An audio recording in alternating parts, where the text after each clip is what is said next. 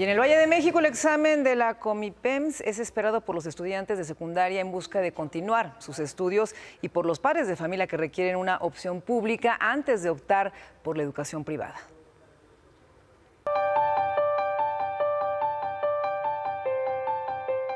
A unas horas de que se realice la primera etapa del examen de selección para estudiantes de nivel medio superior COMIPEMS, los alumnos del último grado de secundaria se preparan para realizar este examen que consta de 128 preguntas de opción múltiple y para el cual se les otorgan 180 minutos para contestarlo.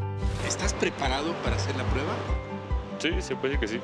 Estoy un poco nervioso, pero sí, lo normal. Es un examen, se puede decir que va a decir lo que va a hacer en 3 años, pero tú tienes que confiar en ti para poder pasar el examen. ¿Ya estás preparado? Pues no, pero se va a intentar. Y en caso de que no te quedes, Pues prepararme más para el siguiente año. He tomado cursos y he estudiado diariamente. oye, ¿y cómo te sientes para el examen? Pues más que nada preparado, pero también con los nervios de saber que es una prueba a la cual si no te va bien, te puede afectar en un futuro. Estuve viendo todo lo que debo de llevar, todo lo que no, me estuve preparando mentalmente, psicológicamente y pues con nervios para empezar.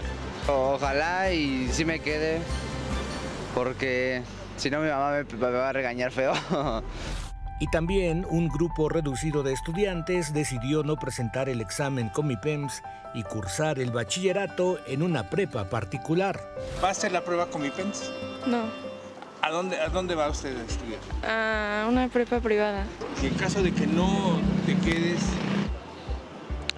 Pues seguiríamos a, no sé, seguramente a escuela particular.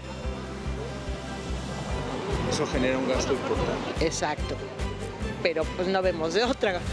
El examen se aplicará a 290,000 estudiantes los sábados 15 y 22 y los domingos 16 y 23 de junio, y los resultados se darán a conocer el próximo 9 de agosto.